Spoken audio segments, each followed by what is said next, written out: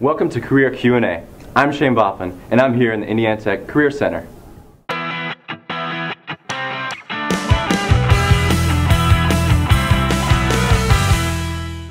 If you had one question for an employer, what would that be? As a freshman, what can I do early on to get a job when I graduate? The most important piece of information that I would give students, or the most important piece of advice, would be to go out to all of your classes, spend your time studying, get involved in student groups, in particular any academic groups, and make sure that you early on get your resume done and start working on finding an internship that has something to do with what you want to do with the rest of your life.